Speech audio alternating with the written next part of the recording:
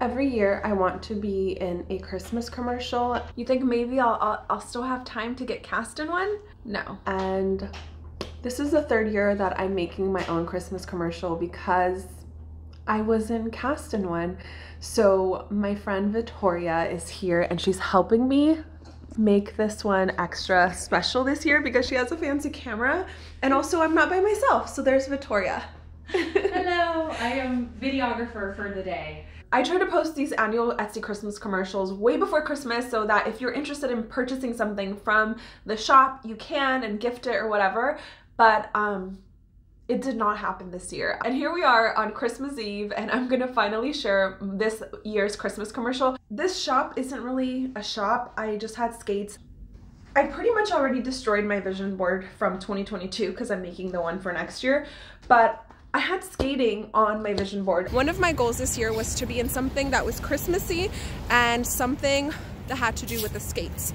And two birds with one stone because this commercial is going to have both. Sometimes as an actor, you get hired for something and then you don't get a job for like a month, weeks, whatever. So you have time in between. So something I love to do is come up with an idea, contact local filmmakers or friends that are filmmakers and create something. In the position of the filmmaker, the creative of all of this, I got heavily inspired by the Etsy commercials that are running. I always look at their commercials just to get like a vibe of it. It's like, if I was in an Etsy commercial, what would it be? So my plan this year was to make the commercial 15 seconds, like a short little spot, and make it super emotional, heartwarming, like make somebody cry. I was very specific in everything I wanted, but I still realized that my creative side in doing this, I'm still not great at it. I think I'm getting much better than like 2017, 18 me of like making random little things like this. Just some of the shots didn't work out because of my decision of how I wanted anything. So this was a really great learning opportunity for me,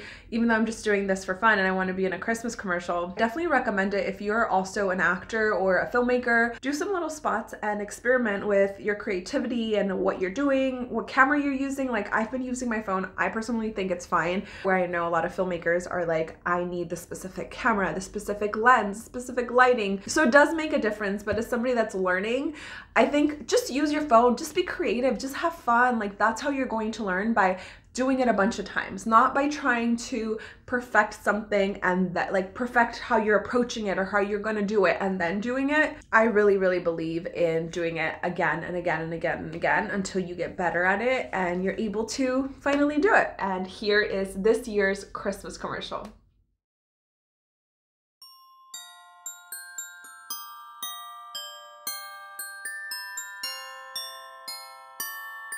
Create your own traditions and share them with the ones you love. Etsy has it.